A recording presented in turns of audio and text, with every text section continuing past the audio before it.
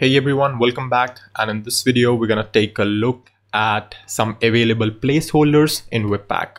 So what do I actually mean by that? Well, you see that right here we are hard coding this as a single file name. But eventually what might happen later on is that, for example, we have, a multiple source entry file, or maybe we are building a lot of files and then echoing out them all at once. So we need some sort of distinction here. We cannot really just go ahead and build our whole project into a single JavaScript file. For example, take example of Facebook.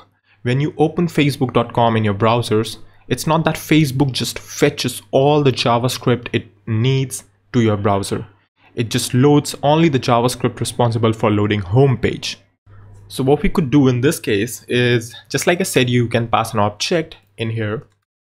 What happens now is that instead of defining build.js as its name, what we could do is we could pretty much just go ahead and say my file is this. Right now, this is basically just like what we did with string. So this thing and this thing is similar for now, right?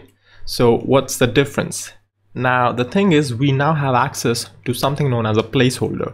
And in Webpack, we have the following available placeholders. We have a hash placeholder, we have a chunk hash placeholder, we have a name placeholder, we have an ID placeholder, we have a query placeholder, we have a content hash placeholder. So what do I mean by all of these? You can think of these as the variables Webpack offer you for the file names, right? So what I can do is go ahead and replace this name with something like name.build.js, right? So now if I just go ahead and fire off my build folder here, and if I run npm run build, and actually let me just go ahead and modify my package.json here to say that rmrf build folder, and I want Webpack so that we don't have to do it all the time. So now we could just go ahead and run build again. So what it's going to do is run Webpack command and create a new build folder, which would contain, you can see, myfile.build.js. So you see that this name right here is replaced with this myfile. How about if I go ahead and include a content hash here?